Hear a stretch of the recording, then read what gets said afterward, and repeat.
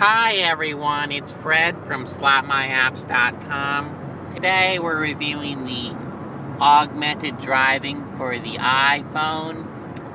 I guess in reality it's supposed to identify the lane you're driving in. And overall it does a pretty good job. It gives you a fair warning if you approach a vehicle.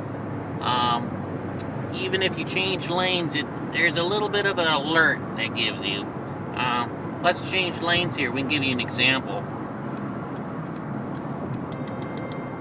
So there was a warning that you changed lanes, but as you can see, it's having a hard time picking up the lane we're in right now. There it goes again. Overall, it's a pretty neat application. I give it a B-. It works sometimes, and it works not all the time, but it's neat. Let's approach a vehicle here.